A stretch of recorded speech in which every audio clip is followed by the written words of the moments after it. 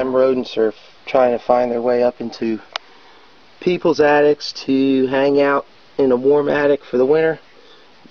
Right here we see some droppings, and then tunneling through the insulation. These rats will make little trails through the insulation, sort of highways. Here's a hole in one where they've burrowed through, and again leaving urine and droppings gnawing here at the insulated foam board. Again, early September in the East Cooper area.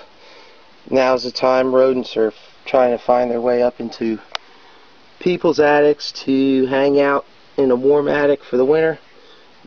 Right here we see some droppings, and then tunneling through the insulation. These rats will make little trails through the insulation, sort of highways. Here's a hole in one where they've burrowed through, and again leaving urine and droppings gnawing here at the insulated foam board. In the fall, these rats will get up on the top of these air conditioning lines, and you can see the grease marks, urine stains, droppings, make their way into the attic.